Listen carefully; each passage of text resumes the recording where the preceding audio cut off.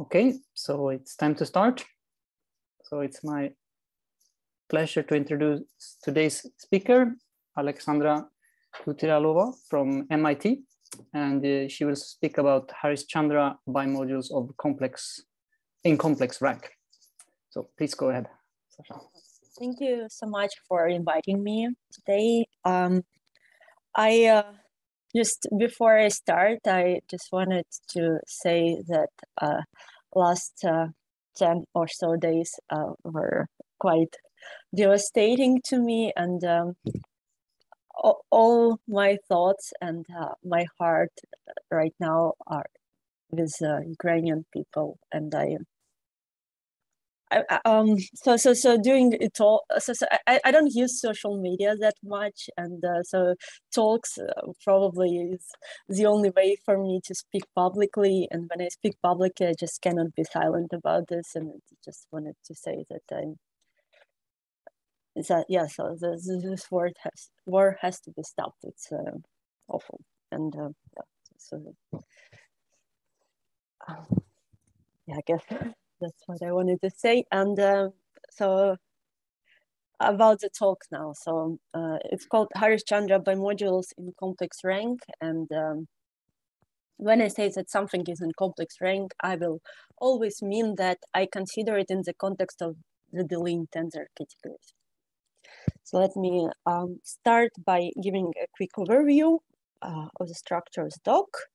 So I'll cover some results from two of my preprints. You can find them on arXiv, and they concern Harish-Chandra bimodules in complex rank. And so I'll start with giving an overview of the Deligne categories. I'll give all the definitions, and we'll talk about some properties of these categories. And then I'll introduce the so-called ultra product construction, and it will be an important tool for us to work with these categories. And in the second half, we'll discuss Harish-Chandra bimodules, and I'll I'll state all the definitions, both for the classical Harish-Chandra bimodules and for the complex rank analogs of them, and I'll give some classification of central characters, both in the classical case and in the case of complex rank in the Deligne categories. And last thing I want to talk about is the so-called Harish-Chandra bimodules of finite k-type. So yeah, so that's the plan. And okay, so we'll start with Deligne categories. So the categories rep-GLT are, intuitively speaking, interpolations of the categories of representations of group GLN to complex values of the parameter n. And now more rigorously, we define them as following. So we take the Karoubi envelope of the symmetric rigid monoidal category that is generated by a single object V that has dimension T. And we require that endomorphisms of the case tensor power of V are given precisely by the group algebra of the symmetric group Sk. And Sk acts here by permuting the tensor factors. And we also require that there are no homes between the case tensor power of V and the else tensor power of V unless K and L are equal. And let me break down this definition a little bit. So when I say that we take the Karoubi envelope, I mean that we formally adjoin images of all idempotents and finite direct sums. So when I say that V has dimension T, I mean this in the categorical sense. So we can compose co-evaluation and evaluation when we need to flip to tensor factors on the way. So then it will be a map from the unit object to itself, and it will be some multiplication by some complex number. And we say that this complex number is our complex parameter T. And now, so we take this category that is monoidal generated by some single object V. Therefore, every indecomposable object will be direct summoned in the objects which I denote RS. And this is just the tensor product of R copies of V and S copies of V dual. Okay, so I will only give all the definitions and the constructions for the type A case that is in the categories rep-GLT. However, there are also categories rep-OT and rep-SP2T that interpolate the categories of representations for other classical groups.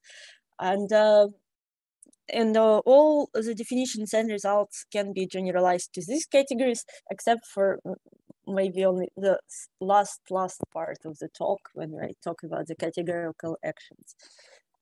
I mean, it probably can also be generalized in some sense, but I just didn't do this. And yeah, so we generalized this jointly with Serena.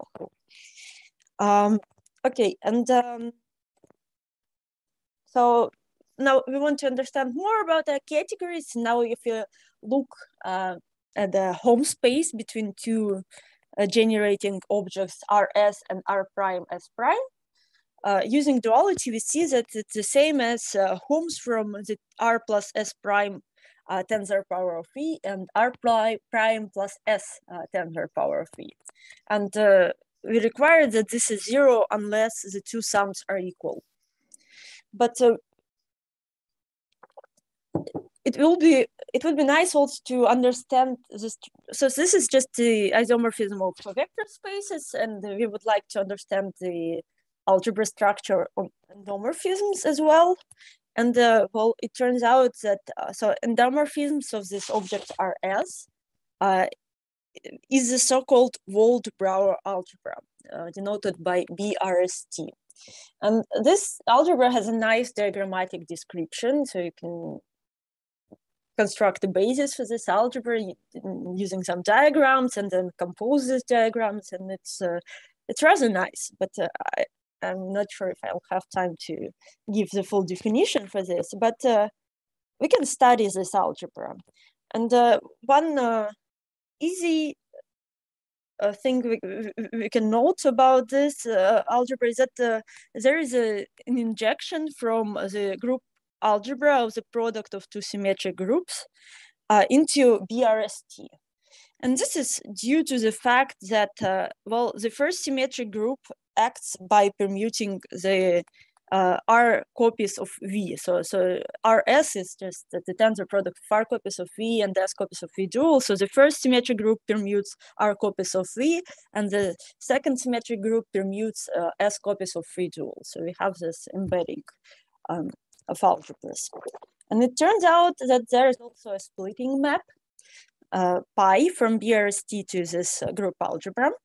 And roughly speaking, so we need to generate an ideal by the maps from RS to RS that involve not only permutations, but also taking the evaluation and co-evaluation. So we can compose, like we can take one copy of V and one copy of V dual, take evaluation, and then compose it with co-evaluation.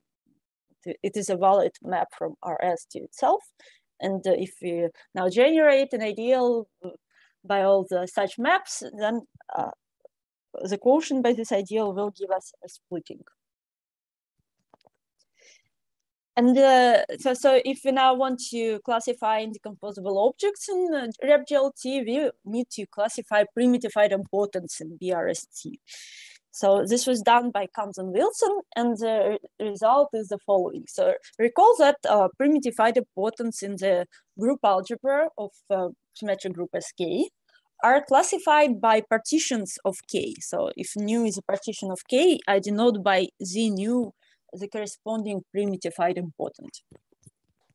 Now, if you have a bipartition, that is just a pair of partitions, lambda and mu, such that lambda is a partition of R and mu is a partition of S, then there exists a unique primitive idempotent, E lambda mu, in BRST, and it is defined by the property that pi of E lambda mu is the tensor product of Z lambda with Z mu. And note that since we have also an embedding of the group algebra of the product of symmetric groups into our BRST, then Z lambda tensor Z mu is actually a valid element in BRST. And it will be idempotent, but it will no longer be a primitive idempotent. So E lambda mu will be its unique primitive summand that is mapped to something non-zero via map pi. And this is the full classification of primitive idempotents of inside BRST. And as a corollary of this, we get that indecomposable objects of RepGLT are labeled by bipartitions lambda mu and, well, I denote by V lambda mu the corresponding indecomposable object.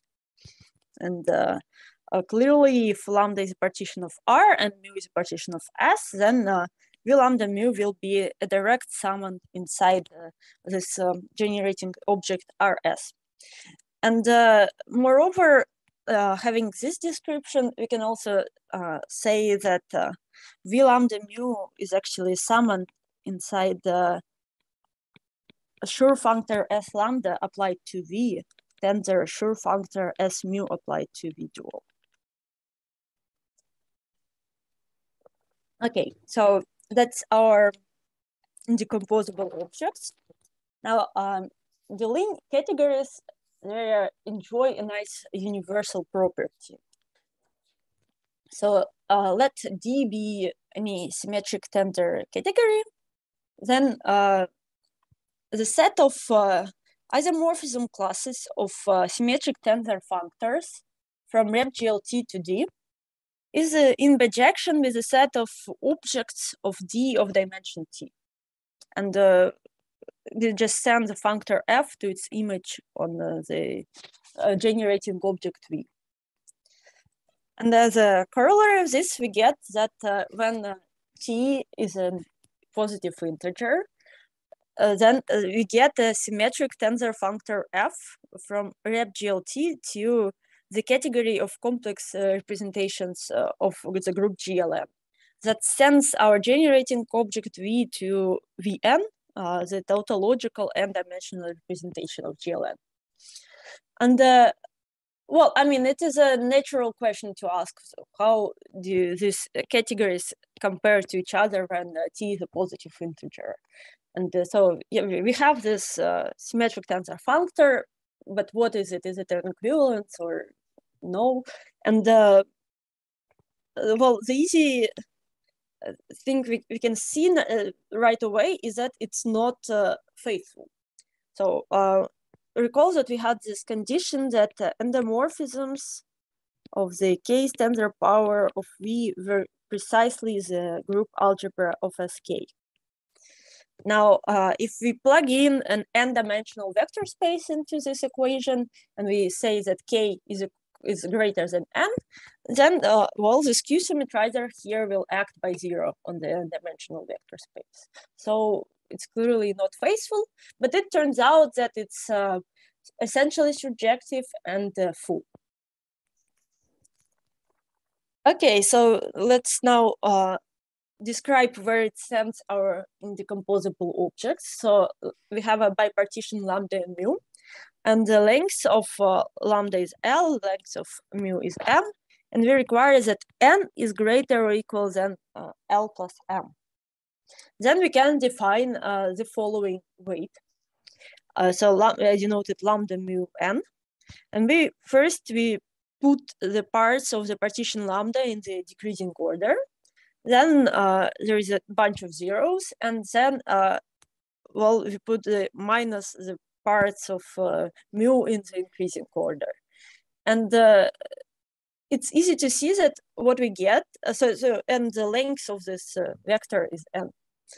And what we get is a integer dominant weight of GLM. And so if T is equal to n and n is greater or equal than L plus M, then our functor F sends V lambda mu to the simple highest weight representation of GLM with the highest weight lambda mu n. And when T, well, n is less than L plus m, then the f sends the corresponding indecomposable object to 0. Okay, and so the last thing I want to say about the Deligne categories in general is that so it turns out that so a priori our categories were constructed as a Karoubi envelope or something additive. So they are the best thing we can hope for is that they are Karoubian. However, when t is not an integer, they turned out to be actually abelian and semi-simple. So it works if and only if t is not an integer. So when t is an integer, they are not that nice. They are not abelian. Okay. Questions about Deligne categories in general? I have a question. So in the case when it's not abelian, does it have any structure like exact or anything like this? So what do you mean? So which so it's going to be a Karoubian tensor category. Okay. So there's the kind of trivial exact structure, right? But is there some other interesting exact structure there? I think I don't really know what that means. Okay. So I mean, abelian means you have a short exact sequence, each have some kernel, co-kernel. So, you know, exact just means that maybe you don't have this, but you have some class of exact sequences and you can define some X group, you can do some homological algebra still. I see. It's just a guess. I mean, or if there to get some feeling, I'm not so familiar with this kind. Okay. Actually, I don't really know, but yeah. But okay, I mean, it's semi-simple in this case, so probably the trivial exact, the split exact structure is the only reasonable one, I imagine. Yeah. But splits ones are included. Yes, by construction. Yes. Yeah. But otherwise, I don't really know. So. Yeah, I just wanted to get the feeling for the failure of being abelian somehow. What is that? I see. Okay, but no.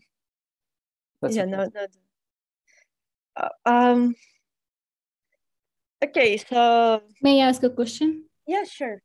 So this statement about rep-GLT interpolates rep-GL and C, does it require Schur-Weil duality between GL and C and symmetric group?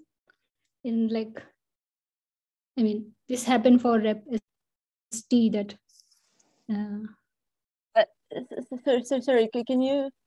So the statement about that the Deligne category rep-GLT interpolates rep-GL and C. Yeah.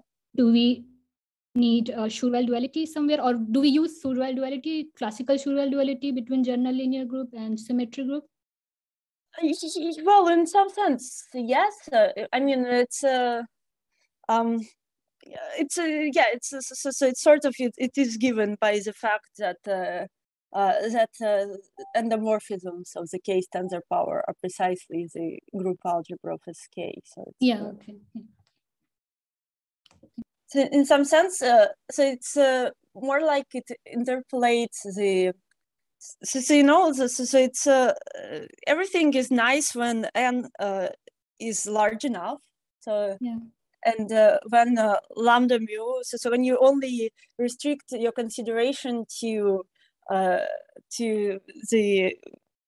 highest weight, so such that the lengths of lambda and mu are small enough, and then on this subcategory it acts exactly like so it looks like precisely as a category of representations of GLM. So it's so when you just consider something smaller, then when n looks large enough compared to the highest weights you consider, then the two are precisely the same. But it also works like the Schur-Weil duality also looks best when n is bigger than equals to some conditional parameters.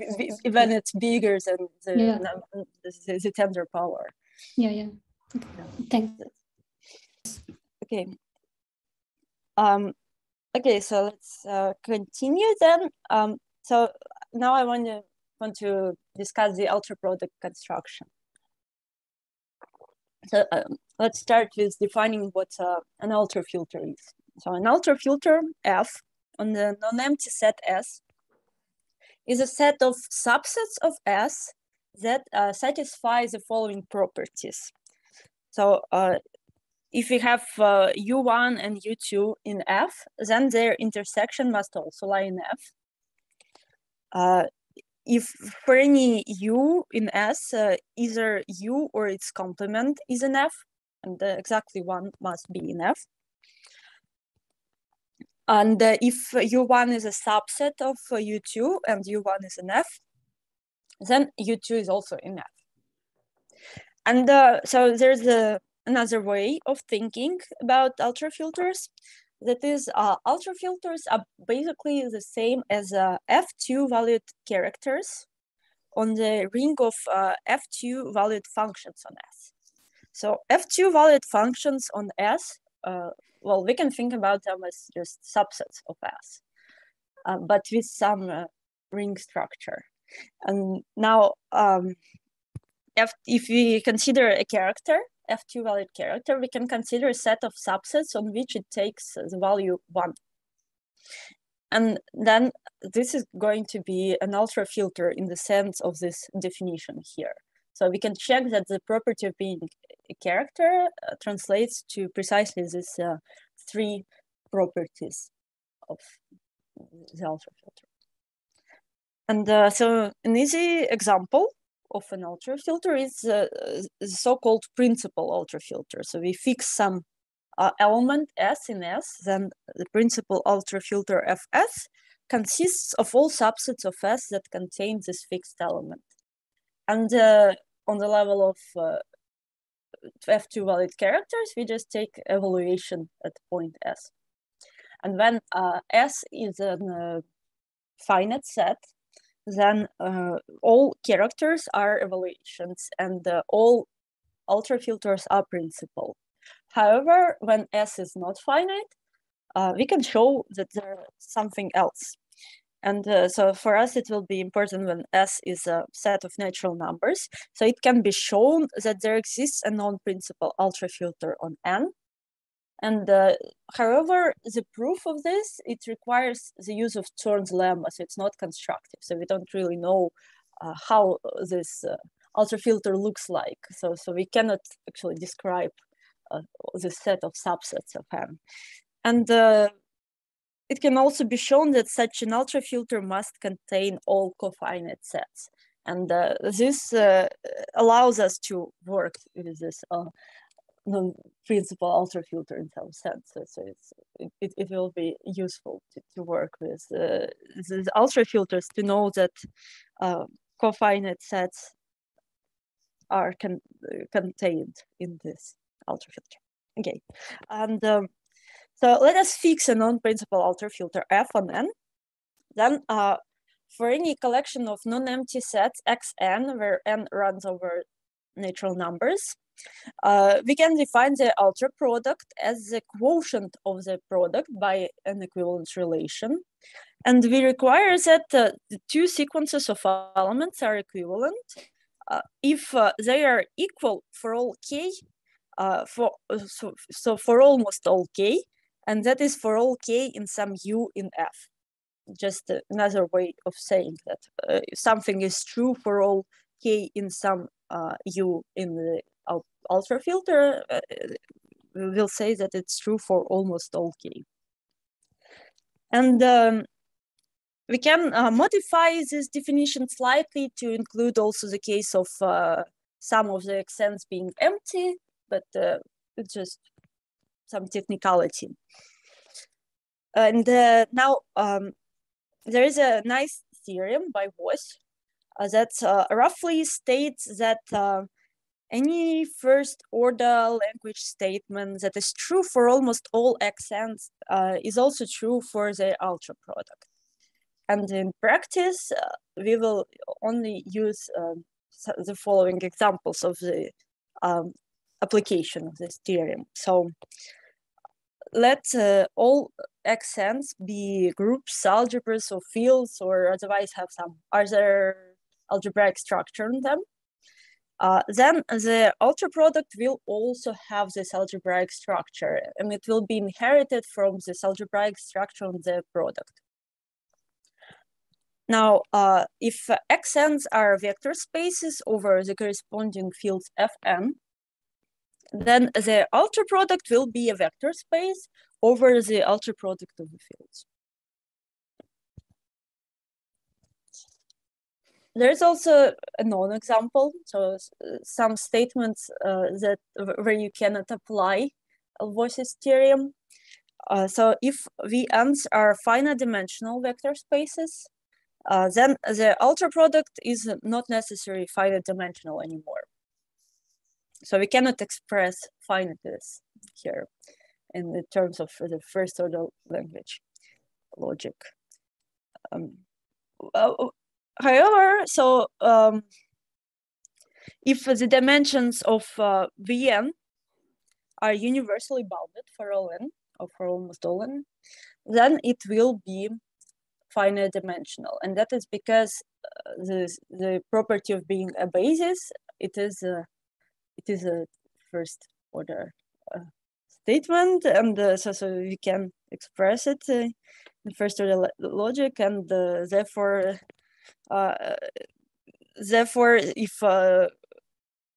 if Vn's have a basis of the same size for almost all n, then we are done. Then the ultra product will also have this basis. Now, another example that we'll use is that we take Fn to be the algebraic closure of Q. Then the ultra product by Voss's theorem is going to be an algebraically closed field of characteristic 0. And it can be shown that it has cardinality continuum. And therefore, by Steinitz theorem, it will be non-canonically isomorphic to C. Okay, so that's it. And now, if you have a collection of small categories, Cn, where n runs over natural numbers, we can define their ultra product, the category C, the ultra product of Cn's, such that objects of C are just the ultra product of objects of Cn. And if you have a pair of objects, X, that's the the ultra product of Xn's, and Y is the ultra product of Yn's, we define the homes between them as the ultra product of the homes between Xn and Yn inside the corresponding categories. And yeah, let me note that if Cn's were linear over some fields Fn, then the category C will inherit a linear structure over the ultra product of these fields. Now, the theorem due to Deligne. So let T be some transcendental complex number. Then we can realize the category rep-GLT as some subcategory inside the ultra product of the categories of representations of GLN over Q bar. And we do this in a similar way as we defined our category in the first place. So the category rep-GLT will be isomorphic to the Karoubi envelope of the symmetric rigid monoidal subcategory inside the ultra product of the categories of GLN over Q bar that is generated by the single object V. And V now is defined as the ultra product of Vn's, where Vn is a tautological n-dimensional representation of GLN over Q bar. And so now we want this object V to have dimension T. So the C-linear structure on rep-GLT, well, a priori, so rep-GLT will have the linear structure over the ultra product of Q bars. And so we choose an isomorphism between this ultra product with C that sends the sequence of numbers 1, 2, 3, and so on to our complex number T. And this is because each Vn has dimension n. So and we want V to have dimension T. And note that the T that we can obtain here after such an isomorphism are only transcendental. So they can only be transcendental because there is no polynomial that has zeros on all positive integers. So for any transcendental T, there exists such an isomorphism because we can just apply automorphisms of C over Q bar and send any transcendental number to any other transcendental number. Okay, and now another note is that if we want to obtain an algebraic value of T in this way, so we will need to be able to solve equations. So we will need to solve polynomial equations so that our polynomial has zeros in every positive integer. So therefore we'll need to work with positive characteristics. And so the construction for algebraic T is due to Nate Harmon, and he constructed rep-GLT as a subcategory inside the ultra product of categories of representations of GLN, but instead of Q bar here, you'll need to take the algebraic closure of FPN, where PNs are some primes that tend to infinity, then goes to infinity, and that allow you to solve some of your polynomial equations. So it can be shown that such primes exist, and so you can do similar construction. But sorry, can I just ask a question? In that case, it means we consider GLT over that field instead of C, right? Or oh no, so let me so it wasn't very clear. So we can consider fields F Pn bar. Yeah. And when we take the ultra product of them, so PNs are different, okay. They tend to infinity. And it will actually turn out that this field also has characteristic 0, and it's also algebraically closed, and it will also have a cardinality continuum, so we can also choose an isomorphism with it, of it with C, so it will still be C linear. Thank you. But so for simplicity, let me now assume that T is transcendental from now on, and we will only work in characteristic 0. Okay, and so this is the ultra product construction. Any questions about it?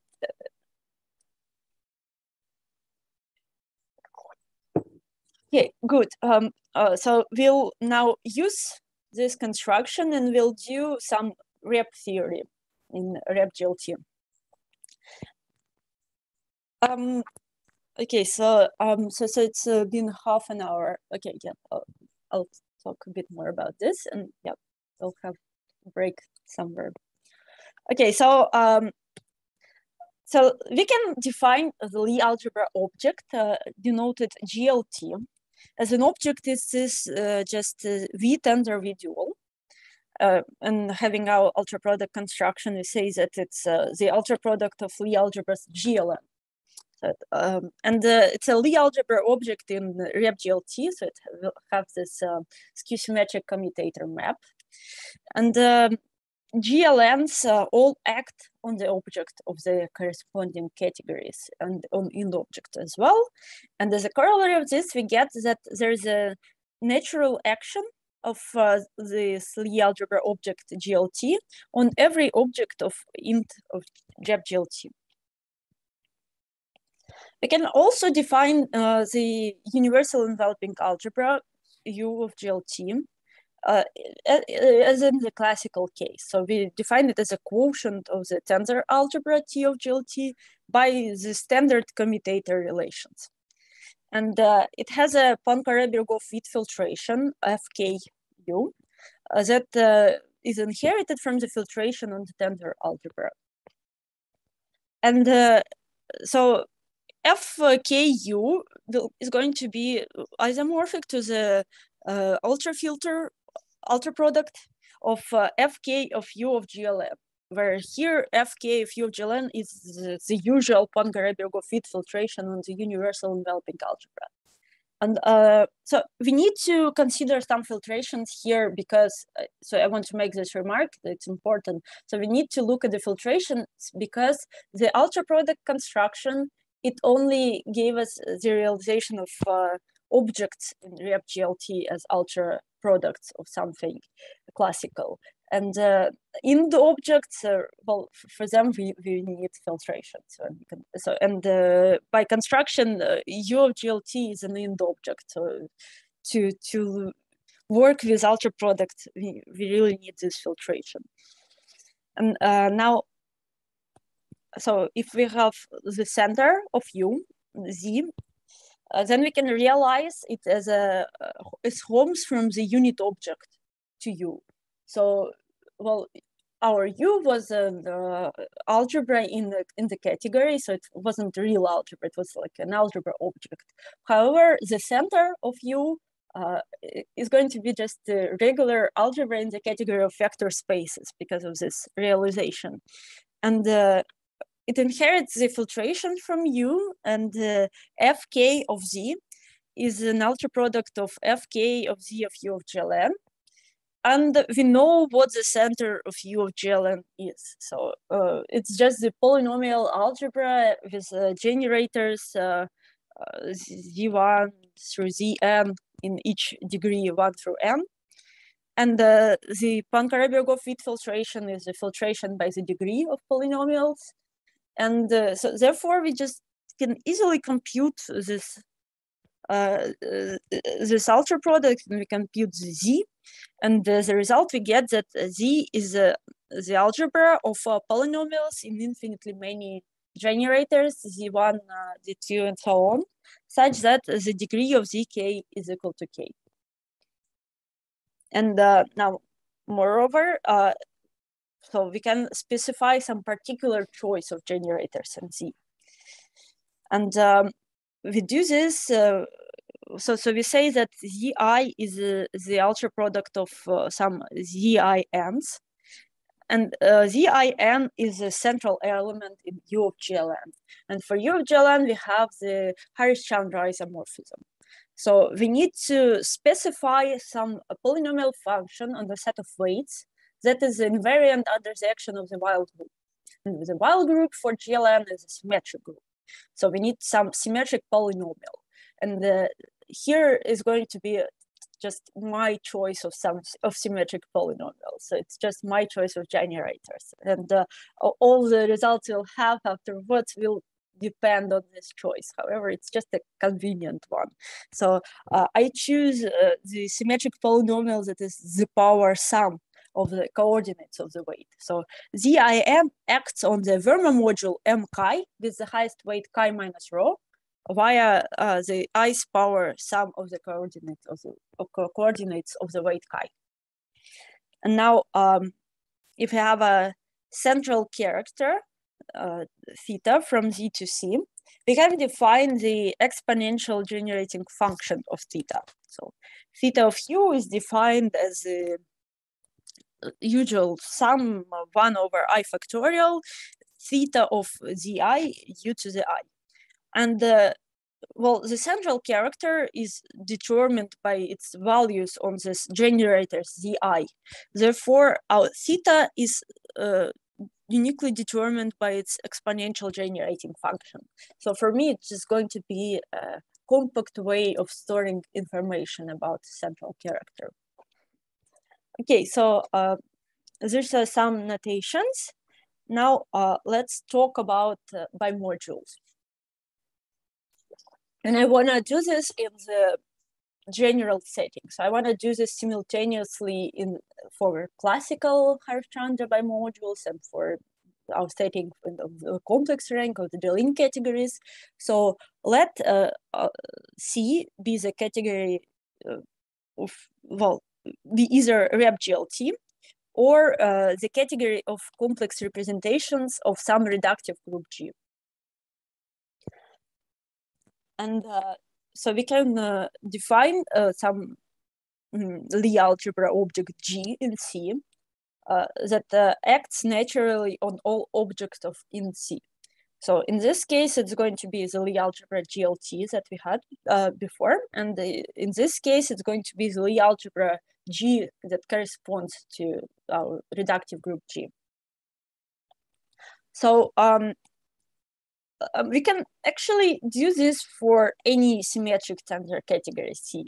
So it can, everything that I'm going to talk about now can actually be defined in the most general setting possible. So for any symmetric tensor category C, we can define the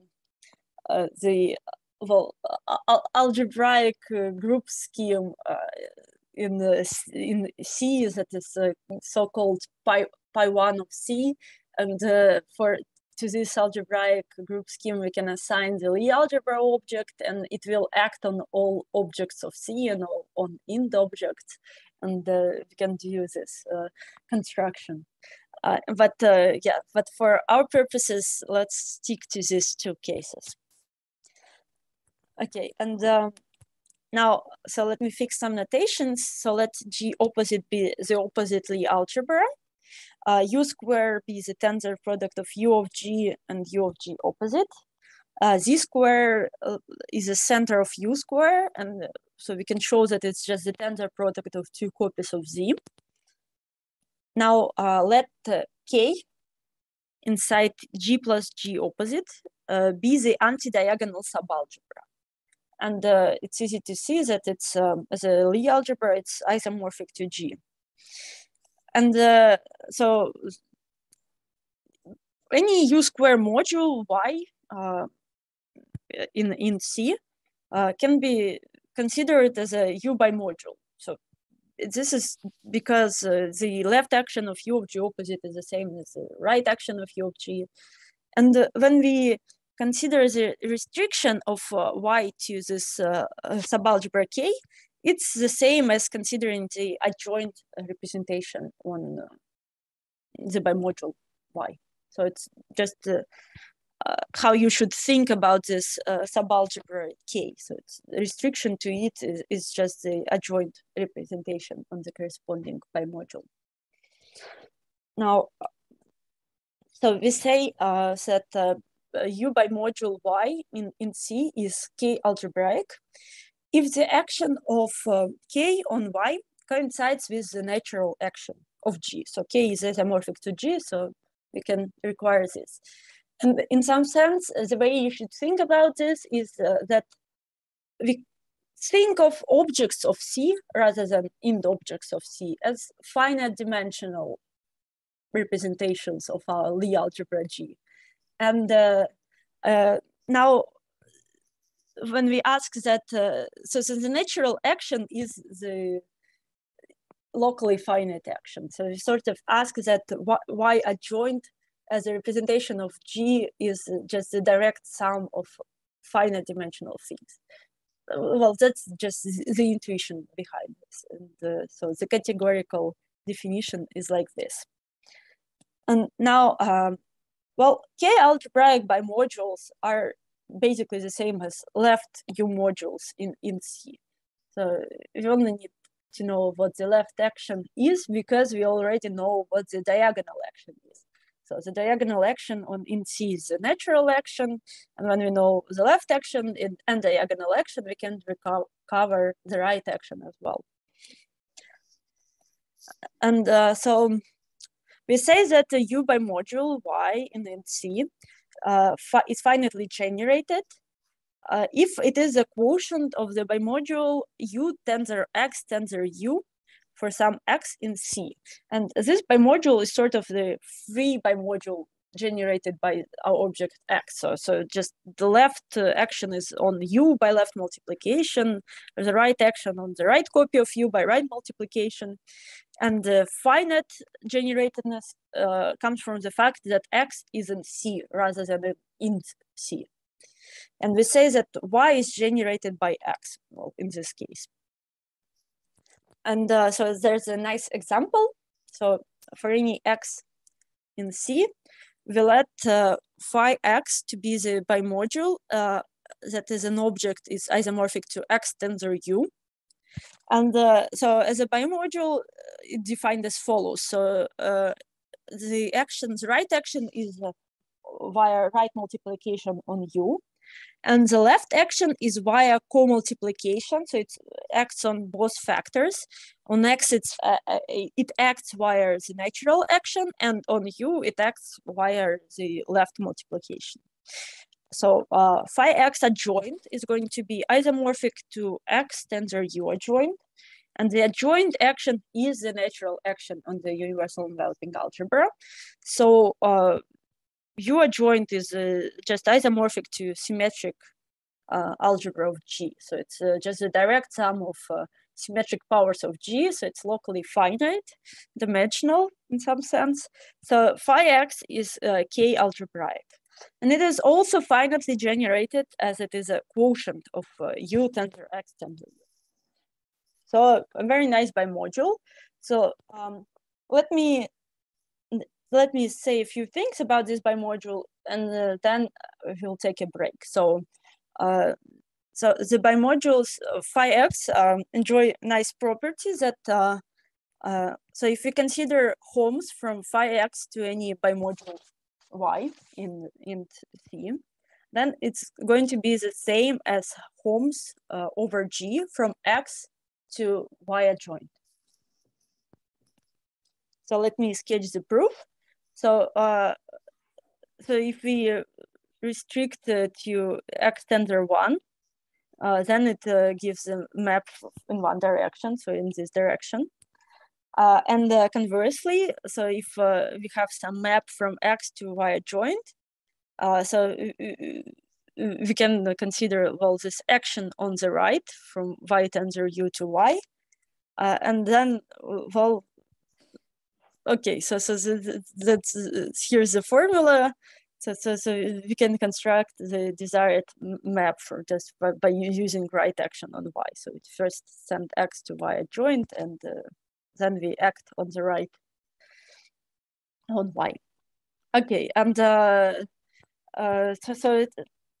as a corollary of this, we get that any finitely generated K algebraic bimodule Y in C is a quotient of phi X for some X in C. And so the proof, we take the X that generates Y, and then the map from X to Y is a map of K modules. So X is some generating sub-object. It's a map of K modules, and it induces a surjective map from phi X to Y, because it's a map of bimodules and the image contains this generating sub-object. Okay, so yeah, so we're gonna use extensively this bimodules phi X in the future, but yeah, so let me pose this question and take a break. So yeah, so after the break, we're going to finally define what Harish-Chandra bimodules in C.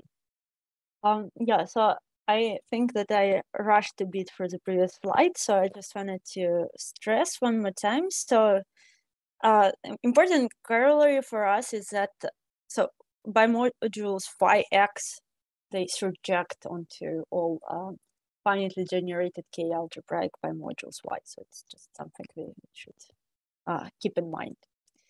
And so now, how do we define Harish-Chandra bimodule? Can you also remind me of the definition of this bimodule? Oh, sure. So it's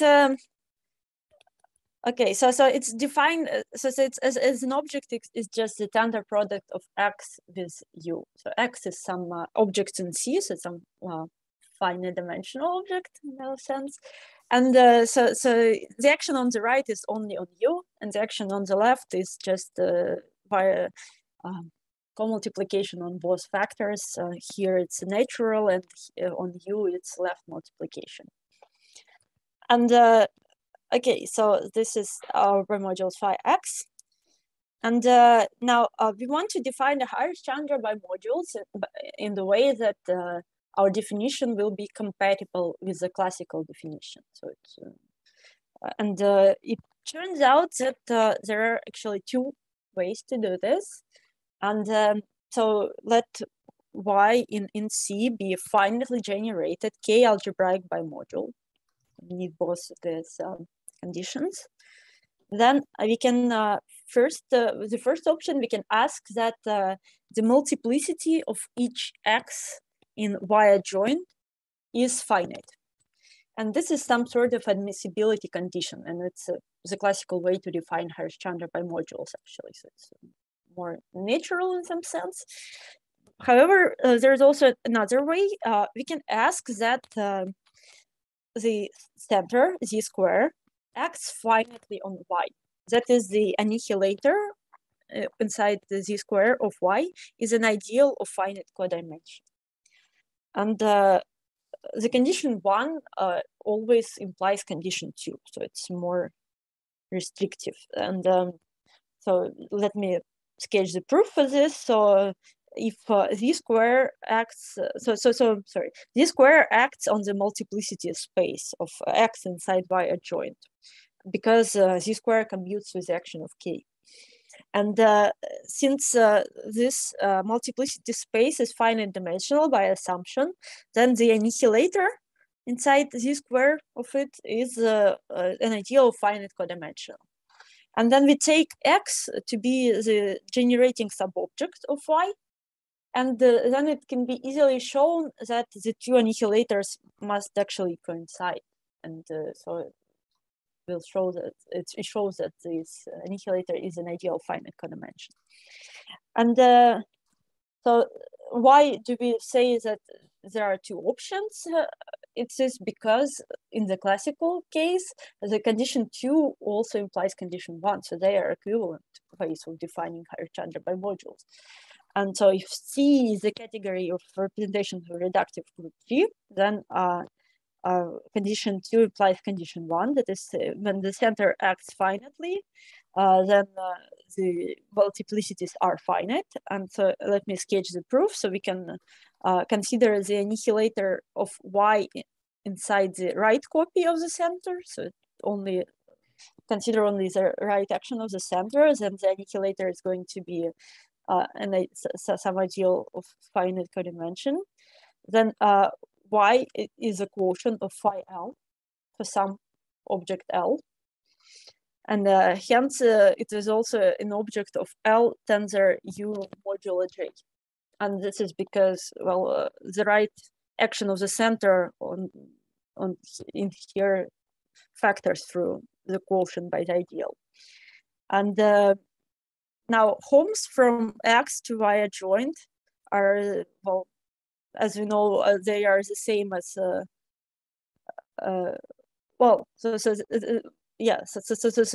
they lie inside homes from X to this bimodule, and so they are. We can just use the duality and say that it's, and the center. Well, the action. So the ideal here is that this ideal it commutes with the action of G. So we can quotient after we take homes, and then it's just the fact that what we have here is some homes from some finite dimensional thing into U adjoint, quotient by the ideal of finite codimension. And then we use the Constant's theorem that says that such homes are, well, it is a free Z module of rank that is equal to the dimension of the zero weight space of this finite dimensional thing. And so G is an ideal finite codimension, and therefore free module, if we quotient the free module of finite rank by an ideal of finite codimension, then we'll get something finite dimensional. Okay, so that's the idea. And so in the classical case, the two definitions are equivalent. But in general, let me pick the less restrictive one to say that for the definition of Harish-Chandra bimodules. So we say that a finitely generated K-algebraic bimodule Y in C is a Harish-Chandra bimodule if it satisfies condition 2, so that the center acts finitely on Y. And we denote by HC the corresponding category. And we say, so if Y satisfies condition 1, then we say that it is a Harish-Chandra bimodule of finite K-type. And we need two definitions, because in the complex rank case, these are not equivalent. So let me give you an example. So let theta be some central character of U. Then let U theta be the quotient of U by the ideal generated by the kernel of theta. Then it's easy to see that U theta is a Harish-Chandra bimodule, because the center acts on the left via this central character, and on the right via the same central character. So the quotient by this ideal by the annihilator is just C. So it's clearly an ideal finite codimension. And however, this bimodule won't have finite K-type. And this is also due to this, well, I mean, it can be shown rigorously, but intuitively speaking, it is due to this Constant's theorem. So the Constant's theorem says that Holmes from something finite dimensional to U theta adjoint. So we can, let me write this down. So Holmes from X to U theta adjoint, well, they have, as a vector space, they are just X0. So they have the same dimensions as a zero weight space of X. And the idea here is that when we consider this for GLN, so if X is a GLN module, then its zero weight space, the dimension of this weight space, it's a gross polynomial with n. And so with the limit case, we won't have something finite dimensional. But it's just, well, the intuition behind this. Okay, so yeah, so we have our two definitions. And because the center acts finitely on Harish-Chandra bimodules, we get the block decomposition for HC. So HC is a direct sum of the categories that I denote HC tilde of theta 1, theta 2. And by this, I mean the subcategory on which the center, Z square, and we know that this is just the tensor product of Z with itself, acts via generalized central character theta 1 tender theta 2. So here, theta 1 and theta 2 are just central characters of U. And now the question that we want to answer is for which pairs of central characters, theta 1 and theta 2, is the category HC tilde of theta 1, theta 2 non-zero? And we clearly we can only consider smaller subcategory, which I'll denote by HC theta 1, theta 2 without the tilde. And this is a subcategory on which Z square acts via non-generalized central character theta 1, theta 2. And it is enough to answer this question for these categories. And this is because any non-zero object in HC tilde will have a quotient, non-zero quotient in HC theta 1, theta 2 without the tilde. Okay, so that's the question. And so what happens in the classical case? So let C be the category of representation of group G.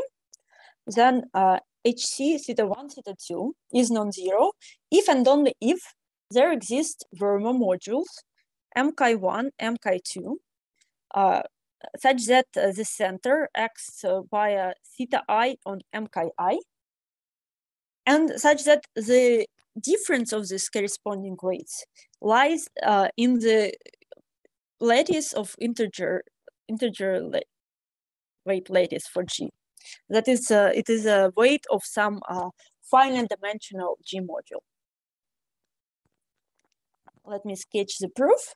So, well, any module in HC theta 1, theta 2 will be a quotient of phi x of theta 2. And by this, I just mean, well, something that we had before. So it's just going to be the quotient of phi x by the ideal generated by the kernel of theta 2 on the right. So it's, as an object, it's going to be just x tensor d theta 2. So now if z acts via central character theta 2 on the Berman module m chi, then we have an embedding of u theta 2 into endomorphisms of this module m chi. As a corollary, we get an embedding of bimodules of phi x of theta 2 into linear homes between m chi and x tensor m chi. And now if you want to study the action of the left copy of the center on this bimodule, it is enough to look at the left at the action of the center on the module x tensor m chi. And x tensor m chi has standard filtration by Verma modules m chi plus lambda, where lambda runs over the multi-set of weights of x. And this finishes the proof because now so the center acts via some central character on m chi plus lambda, and this is going to be the central character theta 1, and so the difference of the corresponding weights to theta 1 and theta 2, so this difference will be precisely lambda, and it lies in this lattice. Okay, and now what happens in the complex rank case? So let's see be rep GLT.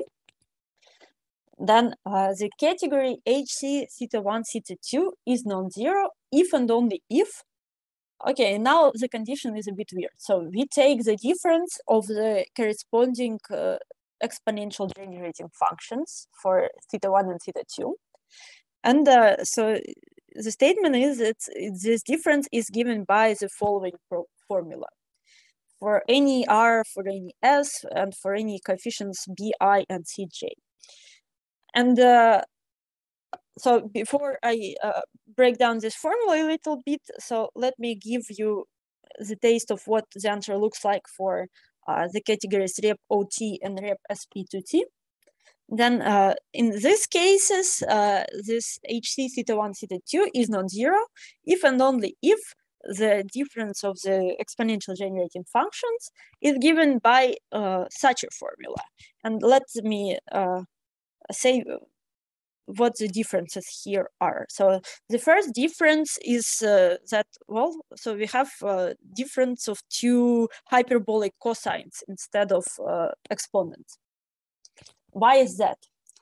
This is due to the fact that, well, first of all, the formula really depends on our choice of generators because our definition of exponential generating function depended on the choice of generators.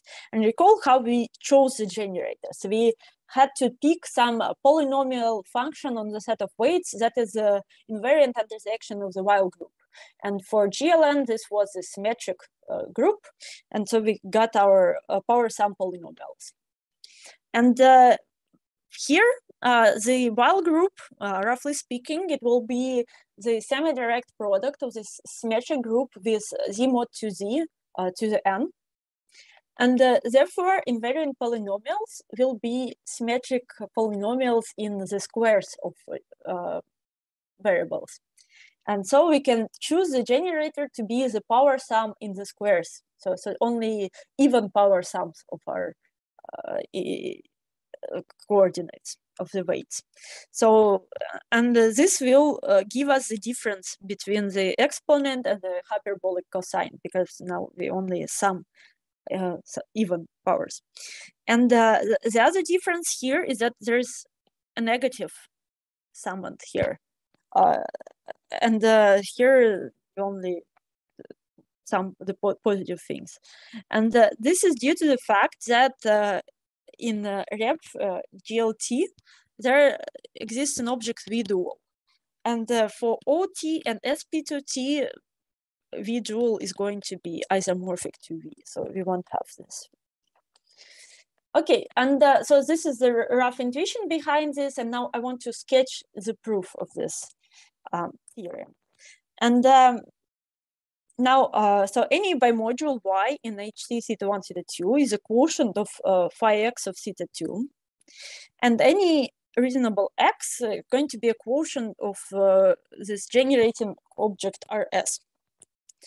Now, we want to understand for each theta 1, the quotient, which I denote phi x theta 1, theta 2. It's just going to be the quotient of the thing we had before by the ideal generated by the kernel of theta 1 on the left. So we already quotient out by the kernel of theta 2 on the right. Now we quotient by the kernel of theta 1 on the left as well. And so we want to understand when it is non-zero, and it is enough to take x to be this Rs.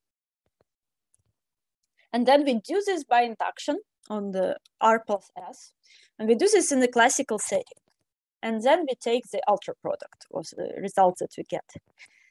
And so I want to give you an example of the computation in the easiest case, but for this, let me fix a notation. So let eta be the map that sends a weight to the corresponding central character, just like this. Now, so the computation will be for the case when Rs is equal to 1, 0, just the base of induction in some sense. So in this case, when, well, R is equal to 1, S is equal to 0, so we consider bimodules phi Vn of theta 2. So we do this in the classical setting. So phi Vn of theta 2, as before, we can embed into Holmes, now over Q bar, from m chi to Vn tensor m chi, such that the corresponding central character to chi is our theta 2. And now, as before, we want to study the left action of the center on this bimodule, and it is enough to study the action of the center on this module, Vn tensor m chi.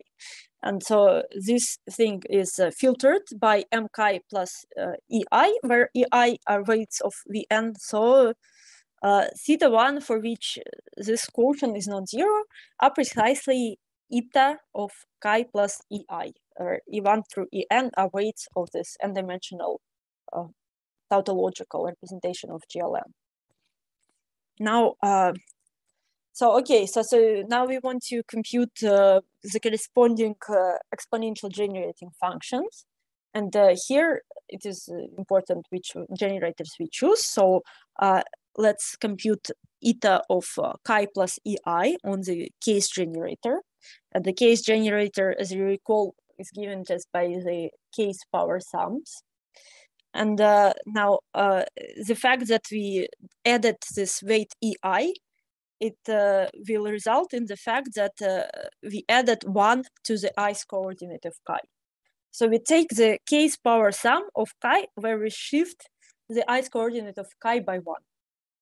That is what is written here. And now, when we consider the difference of the two exponential generating functions for our initial weight, so initial central character, so initial central character was eta of chi equal to theta 2, and we have our new central character that is eta of chi plus ei, and so here, well, for eta of chi, we won't have the shift of the coordinate. We'll just have the power sum of the coordinates of chi. So we compute the exponential generating function for this thing here. And yeah, it's easy to see that it's going to be just the difference of two exponents. So it's going to be an exponent of chi I plus 1 minus the exponent of chi I. And then we take the ultra product, and we get that it is non-zero only if the difference is given by the difference of two exponents for some complex number b. And yeah, as a reminder, so we were trying to prove that in general, the difference is given by such a formula. And note that we only got like one summon here. And this is because R is equal to 1 and S is equal to 0. that easy. And now the question is, so for which, which values, complex values B we can obtain as a difference. So recall that, well, in the classical case, these coefficients were precisely the coordinates of the corresponding weights. So there were only finitely many of them possible. And so, and what happens in the complex rank case? Which values of B can appear here? And the answer is that actually any complex number B works. So for any complex B, this is non-zero when theta 1 is theta 1 of u minus theta 2 of u is given by this difference of two exponents. And well, I sketched the proof. I don't know. I mean, it's maybe it's not very reasonable to give this short sketch, but the idea here, so when you work with the ultra products, is so we have this complex number B that is the ultra product of some Bn's, where Bn is in Q bar, and our central character theta 2 is the ultra product of central characters theta 2 of n. And our basic idea is that we construct new central characters, theta n, such that they correspond to some weight. So each theta n corresponds to some weight, chi, such that the first coordinate of chi is precisely our number B. So recall, so if we can do that, then it works, because now it is a coordinate of the corresponding weight, and in the classical case, the classical case gives us that such B works for us. And now we also want to require that for a fixed k, the sequence of theta n of zk, so we fix a k, and we allow n to go to infinity, and we ask that it coincides with theta 2 of zk for all large enough n. So we only change the values of theta 2 of n in the finite number of positions, and we can do this because our ultra filter contains all cofinite sets, and then we obtain a new central character that actually going to be, well, then when we take the ultra product, we'll actually end up with the same thing. And however, we constructed now the set of weights for each GLN such that the first coordinate is given by our complex, by our number that we want, and then at the end we'll get the desired result. Okay, so this is the idea. And well, such phenomena happen. So in the classical case, you only get the finite number of things, and now you suddenly have infinitely many, uncountably many things that work, and everything becomes very large and wild and more difficult to study. And in particular, in the complex rank case, now objects won't have finite lengths, for example, and so everything is more difficult in some sense. And this is mostly due to the fact that we had two definitions, and we picked a more general one. And maybe the definition that was more tame, that had like this finite k-type condition, it was more suitable, so it more closely represented the classical case. But so I want to now talk about this finite k-type bimodules. There are some difficulties in studying them as well. But in some sense, they are nicer than just this general Harish-Chandra bimodules. So yeah, so that's all about this central character classification. So any questions?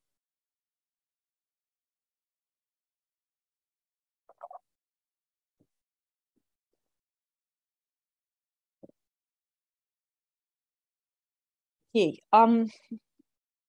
Yeah. So yeah, so let's now try to study this finite k-type bimodules. So maybe in some sense they are nicer. And for example, we have the following lemma.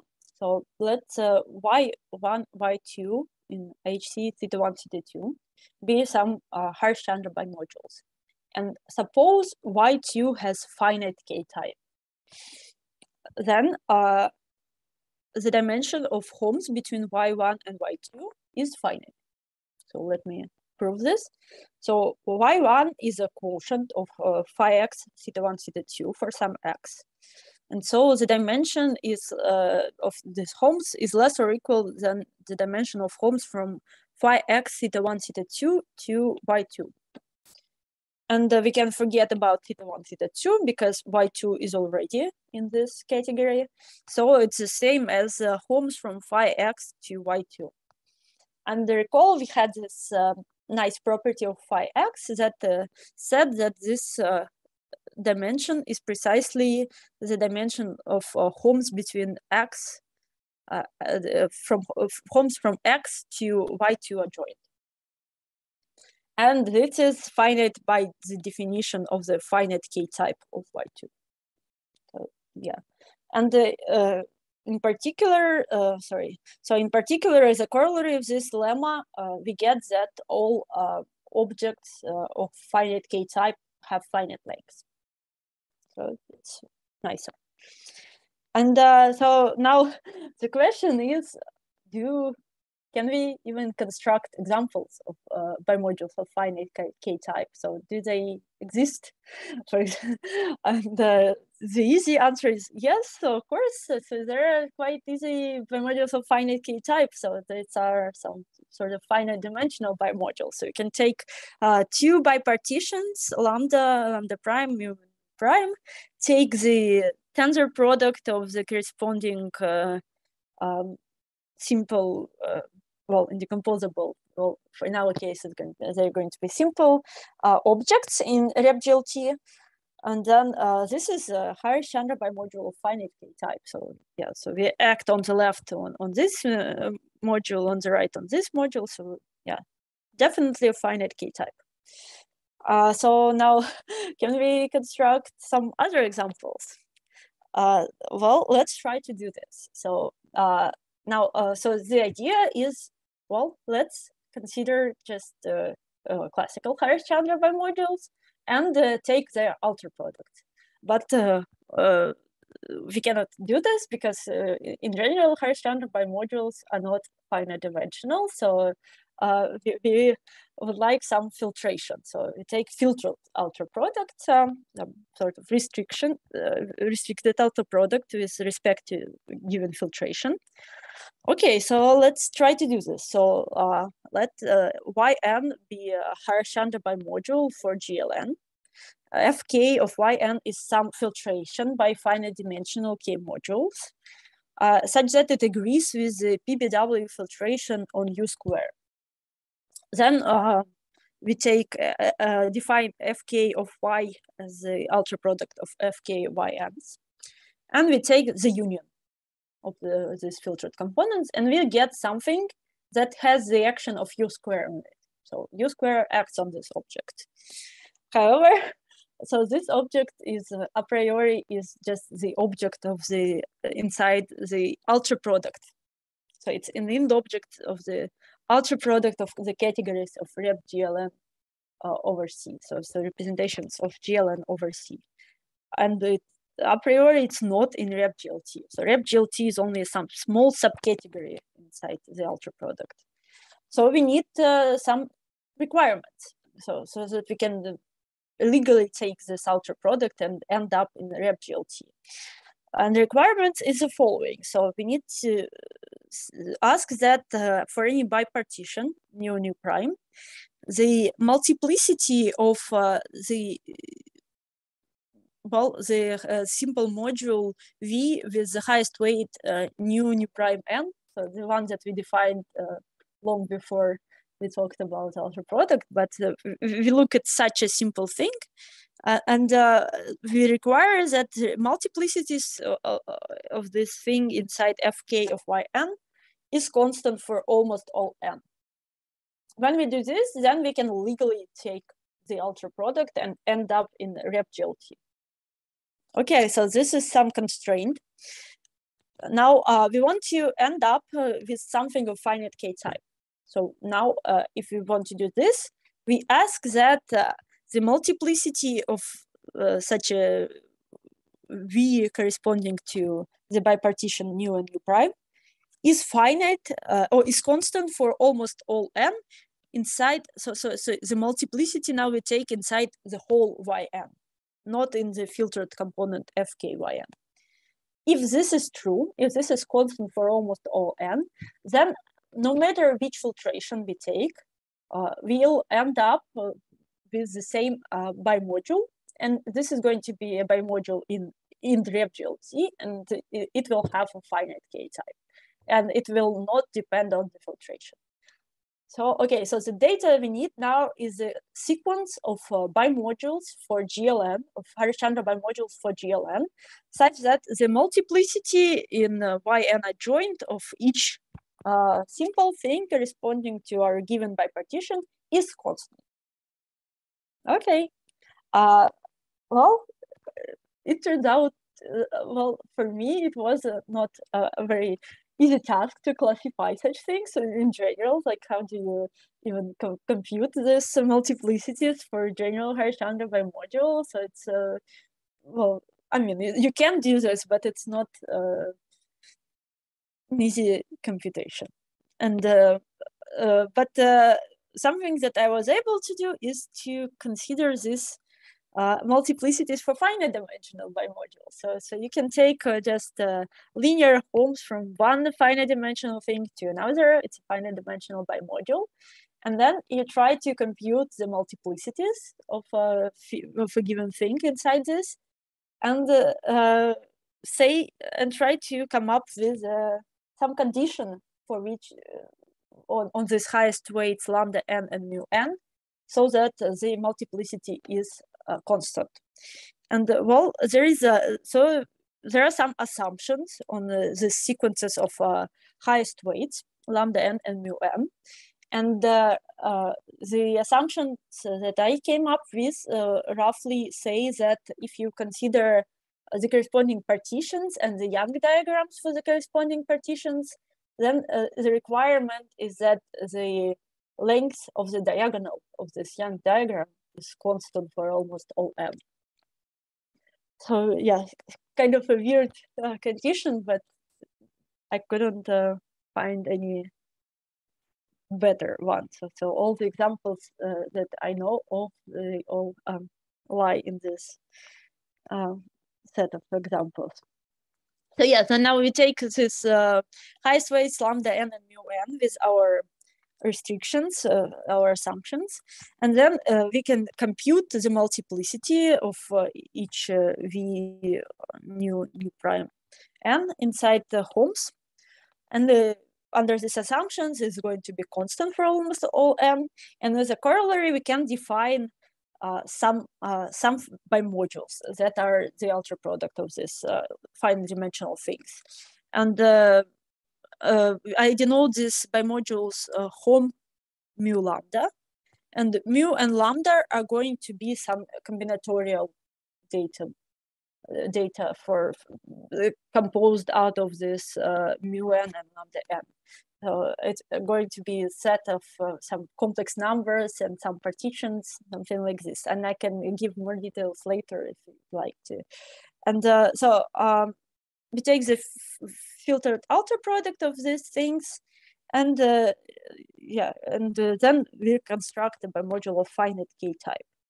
And these bimodules are simple, well, in our construction, and they also, so if we tensor it with v on the left or with v dual on the left, then we'll end up with just the direct sum of the same bimodules, where we only change this parameters lambda and some according to some rule.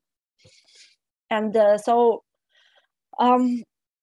okay, so this allows us, so now I want to talk about the categorical actions so I don't know. So this condition here, it allows us to study some categorical actions on the subcategory generated by this bimodules. But before I start this discussion, I just want to mention that, well, this is the best I was able to do. And so I don't know whether it's in any sense a full classification right now, but it's definitely not the full classification. So it's so the parameters mu and lambda that we'll get here, they are going to be some sort of generic parameters.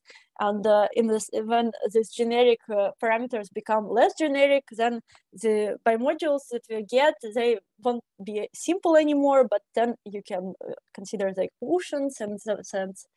And so maybe this, the best we can hope for is that this set of bimodules gives us the full classification of some generic Harish-Chandra bimodules of finite K type, but it's still not a very rigorous thing to say, but just our best hope. Now, so let me say a few words about the categorical actions. So categorical type action in particular. So let A be any additive category.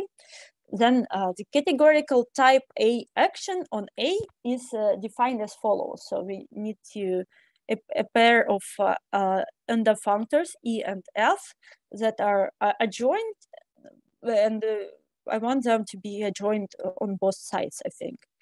And and we also have this data of natural transformations, tau, a natural transformation of F square, and X, a natural transformation of F.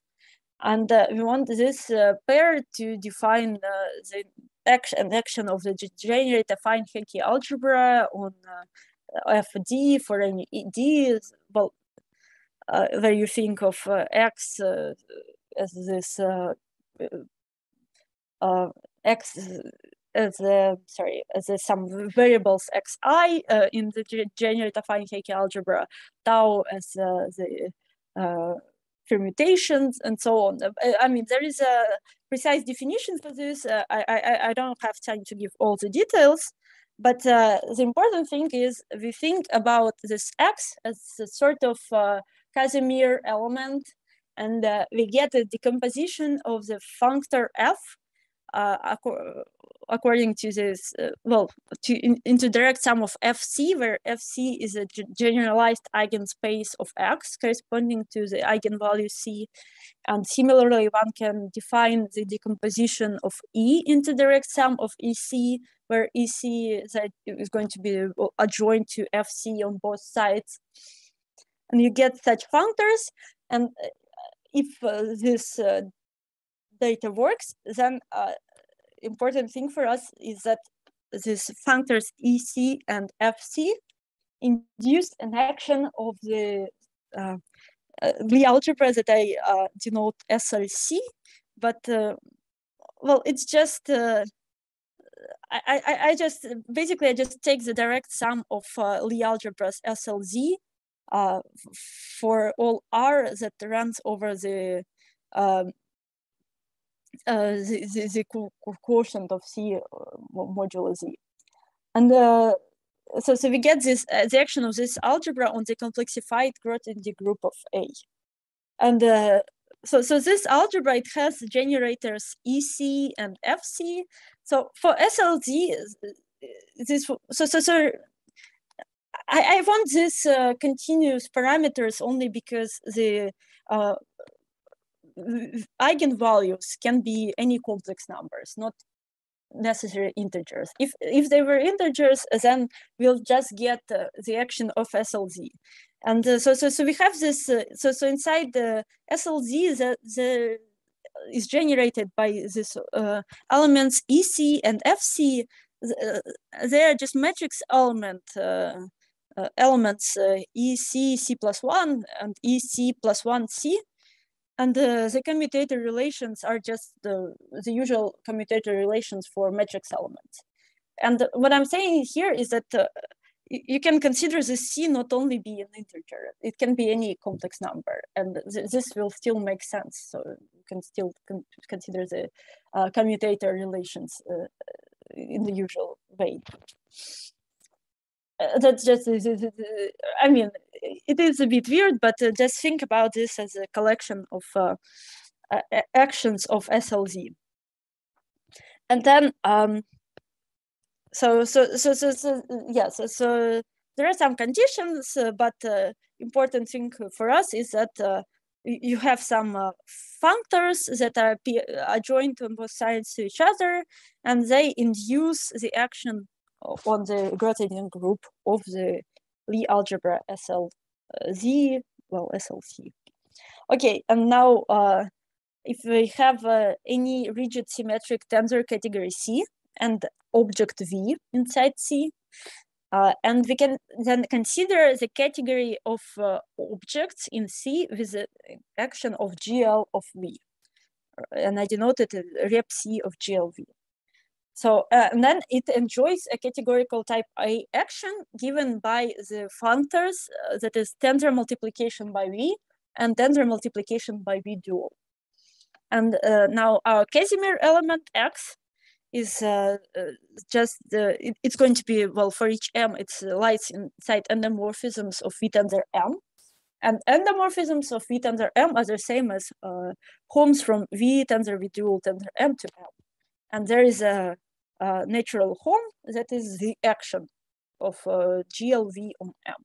And we take this action as our Casimir element. And then our element tau is just the flip of two copies of V. So it doesn't affect the module M, it only just flips two copies of V. And this gives us the categorical type A action whenever we have an object with action of GLV.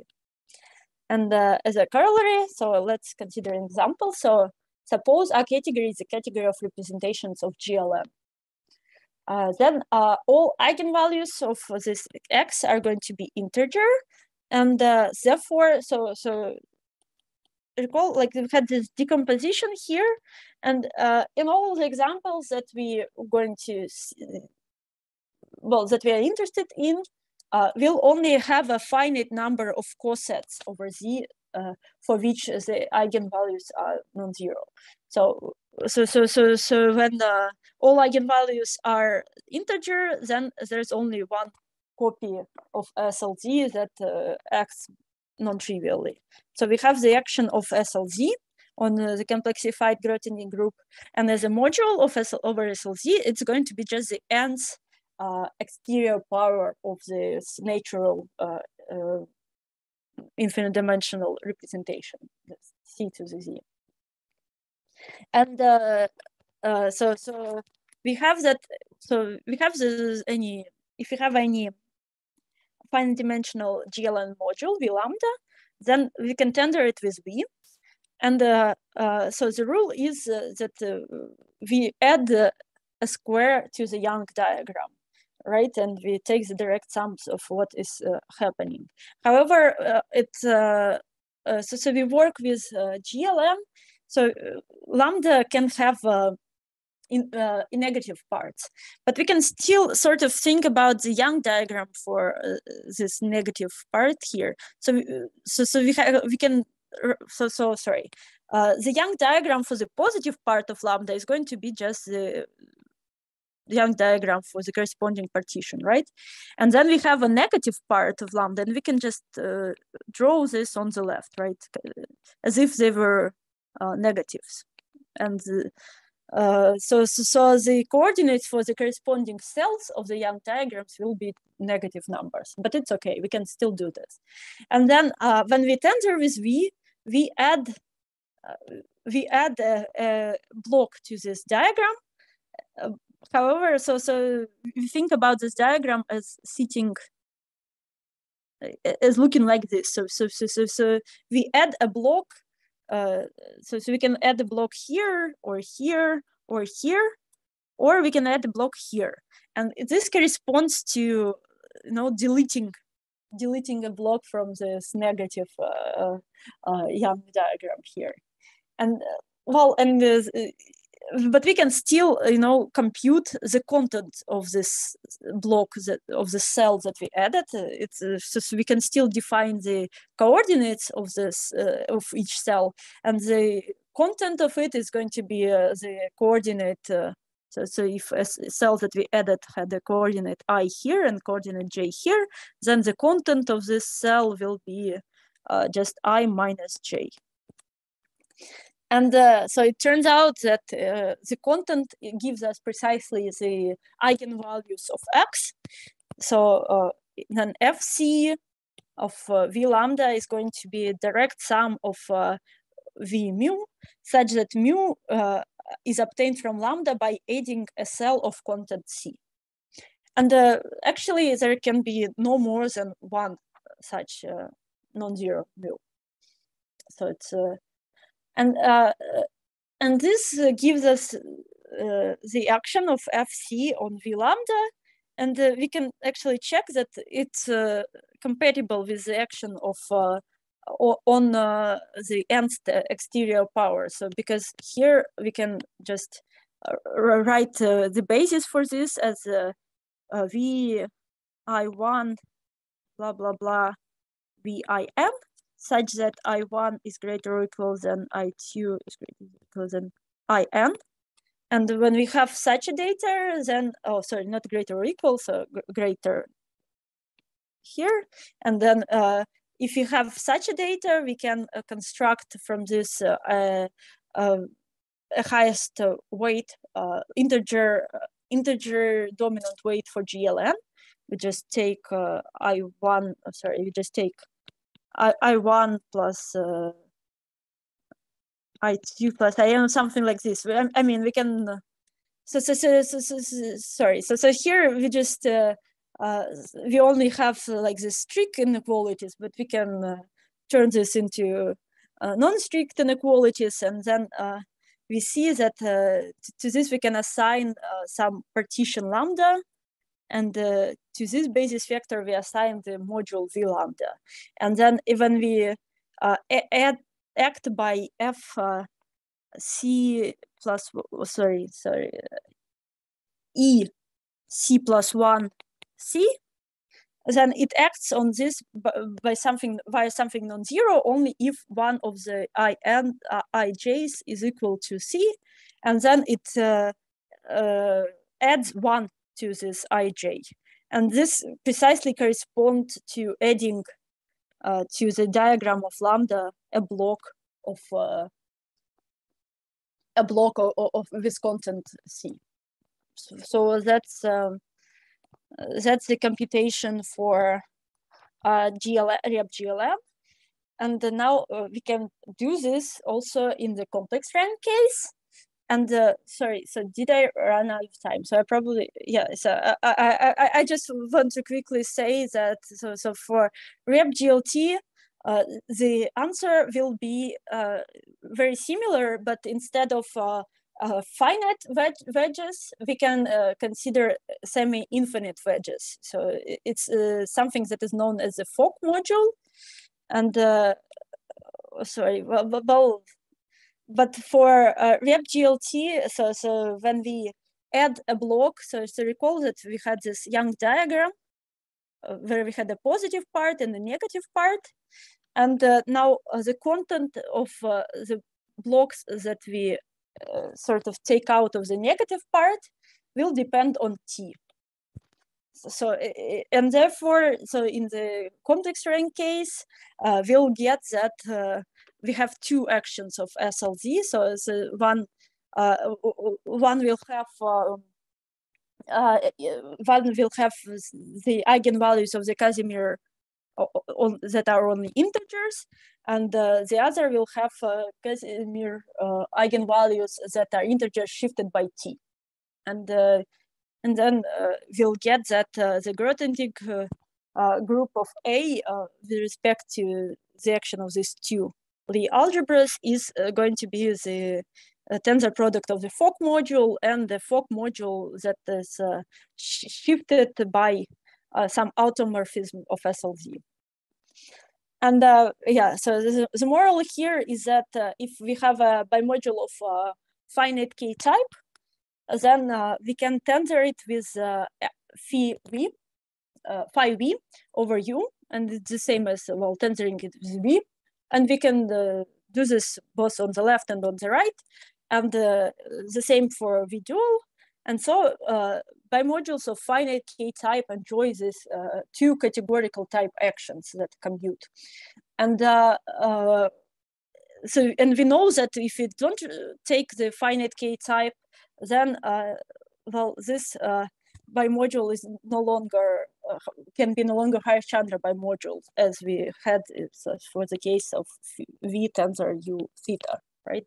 So this won't be a bimodule, Harish-Chandra bimodule, but we can project onto the corresponding onto the subcategory on which the center acts via some central character. But still, I mean, this action is nicer when we only restrict to the finite k type. And for example, we, as we saw, the category that is generated by the homes, by this interior homes that we constructed before, it's fixed under this action. And we can describe the complexified Grothendieck group as a module over SLC plus SLC. And yeah, so, and the computation will be similar to the examples that we had before, because these bimodules interpolate just the tensor product of two finite dimensional things.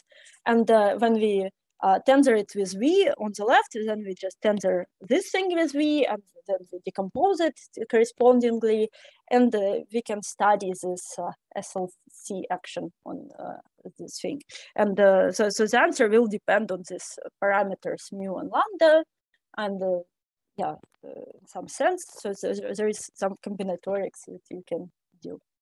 Yeah, I guess, yeah, I ran out of time, so there was like this picture when I described how you construct this data of lambda and mu using the Young diagrams. But yeah, sorry, yeah, I don't want to hold you any longer. If you have any questions, yeah, thank you. So let's thank Alexandra.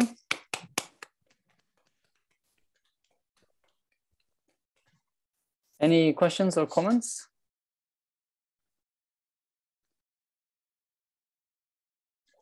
I have a question. So about classification of simple Harish-Chandra bimodules.